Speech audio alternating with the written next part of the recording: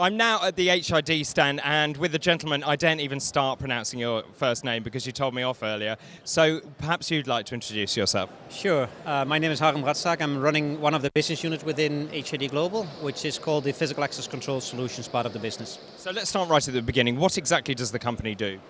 HID does quite a lot in the area of what we call trusted identity solutions. To name a few, we are very strong in the government ID space. So citizen to government applications, passports, inlays, passport electronics to be able to read out on digital passports. And one of the other business units is what we call physical access controls. So just going back to that passport issue, is that for many countries or one particular country? No, many countries. We hold a very strong foothold. I'm not going to name the countries. Probably wise. Probably wise, but long story short, we are one of the major players in that environment globally. So therefore the governments must trust you with the data, because one of the big recurring themes here has been about not only capturing data, keeping data secure. Yes, and it's a perfect segue, I think, what we display here at IFSEC. IFSEC is much more on the corporate security and of course also government security, but you wouldn't see here a lot of passport-related citizen to government kind of applications. There are different shows for that. But because of that, as you said, and I think it's a good point, we are a trusted vendor and supplier in the area of secure identity solutions. In fact, what we show here as part of our physical access control journey is what we call trusted identity platforms. And a brand name we utilize for that is called CIOS. CIOS is a brand name from ASSA ABLOY. We are part of ASSA ABLOY as HID Global. And we provide that trusted identity platform since the early parts of 2014.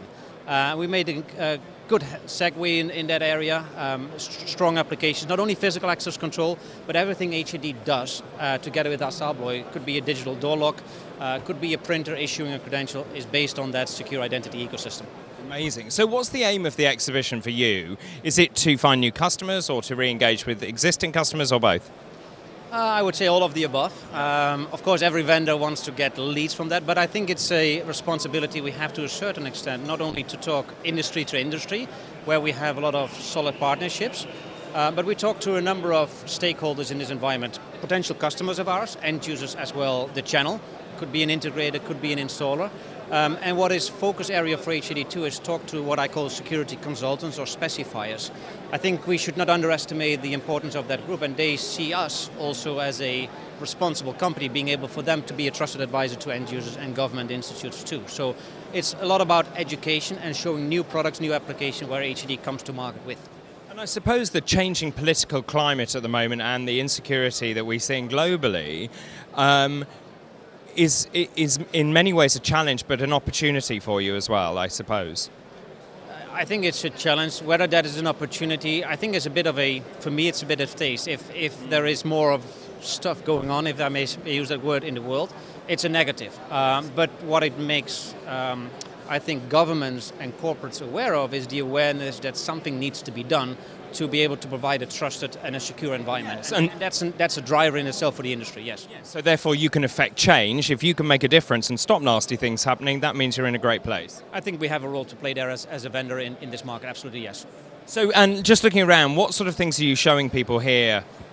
We show new products, of course, but I think what I think most exciting is this market is evolving from what I call a traditional hardware industry to something which is more getting a service business.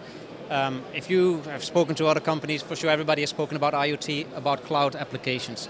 But also HID has started that cloud journey for ourselves with mobile access, where traditionally a physical identity for physical access control is not residing on a piece of plastic, a card, but on a mobile phone, on an iWatch or a wearable. And that is a journey we started about 3 years ago as one of the leading companies in this industry. And most exciting for us is if you have that device, a couple of companies and large end users have asked us, if you know that already, can we utilize that identity for other purposes and access control too?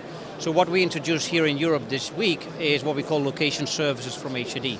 It's an additional step into cloud services, but companies can utilize that for emergency. We know exactly who is where in which emergency area, but most importantly for large end users who have tons of buildings and spaces, they don't know where people are and how much space they really need. So by offering this data analytics in the cloud, companies can also reduce on cost and be more environmental friendly. So a lot of adjacent applications related to that. Gosh, so that's quite a plethora of things you're doing. You're keeping people safe, you're maintaining security of the building, but you're also utilizing the building and cutting carbon footprint. Correct. So I believe we are a very environmental friendly company, which started about in 2012 within HED, where we defined, okay, what we need to do as a responsible company. And it started off with environmental friendly products with what kind of material are you using. But if you can see with CO2 submissions, etc., there's a lot of dynamics going on coming from the government space where companies have to drive their carbon footprint down. And HED is helping that in the materials being used, but issuing also and releasing products which are less energy absorbing, which helps also that goal being set. So how long will it be until we've got mobile access like this for all businesses and even all homes, do you think? Not long. If you ask me, let's start yesterday. Yeah. Seriously, we started off in 2014, as I said, as one of the leading companies in this area. And we have thousands of end users already using mobile access and replacing their traditional access control card with something which is residing on everybody's phone, and most people have a smartphone today. So that is already happening in many, many areas globally. So what else is exciting for you? What's the next 12 months bring for you? Good growth, I hope, to start off with, because I have a responsibility internally too. But most likely we'll get a lot of attention, and we saw that already this week. And we did have a pre-show event with end users and consultants yesterday, where we launched location services. A lot of positive attention and drive around what HED has new to offer. So if you ask me the next 12 months, continue our part of cloud services and mobile access, but most likely also get a lot of success with location services for HED and for our end users. Okay, well, I'm going to come and find you in 12 months' time and we can see how well you've done. That's the deal. It is indeed. Thank you very much indeed. Thank you too.